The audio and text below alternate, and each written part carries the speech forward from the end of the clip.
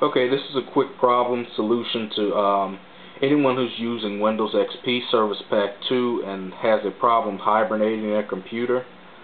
The problem comes from having one and more gigabytes worth of RAM installed on a Windows XP computer. What it does is it messes with a kernel that prevents the computer from going into hibernation. You might not have any problems with any viruses or spyware because I've gone through that before I found out about this update for the Windows XP Service Pack 2. Before I was getting a message when every time I tried to hit hibernate, it would say insufficient system resources to complete the API hibernation. And that's due to that damaged kernel. It wouldn't happen every time. It would be very sporadic.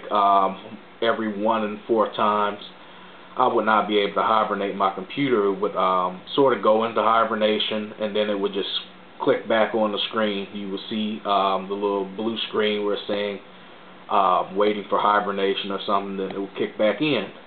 And after further research on the internet, I found out that this was due to that defect when you install more than 1 gigabyte worth of RAM in XP.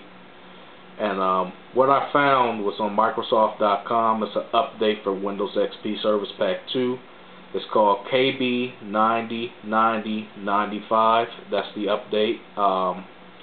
All you have to do is go there, validate your version of Windows, download it, and the system should work fine. I've tested this. I've hibernated my computer about 5 to 10 times before this video, and I've had no problems with hibernation. It perfectly hibernates now. I just installed 2 gigabytes of RAM not too long ago and wasn't able to hibernate, but as you see right now, it was hibernating perfectly. It's not going out of a screen or anything. And that was just a quick helpful tip for anybody who's having any problems with that. If you have any questions, just leave a comment, send me a personal message, whatever means you want to, and I'll try my best to help you.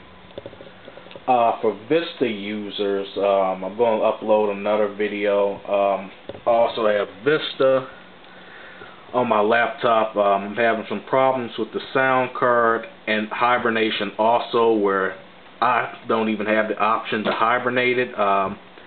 If I go to my start menu and power, you'll see there's no option to hibernate the computer. It just says restart, shut down, sleep, lock, all the other options besides hibernate.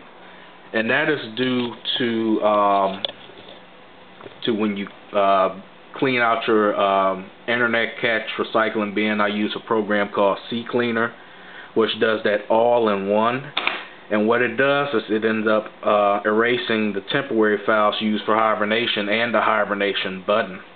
There's a command prompt that you can type into. I believe you can just type it into the search bar at the bottom of the Vista Start thing, and you can get your hibernation back up. I really don't hibernate this machine because it's so fast. It's running a Core 2 Duo at 2 gigahertz, so that's 4 gigahertz processing power, and it also has 3 gigabytes of RAM.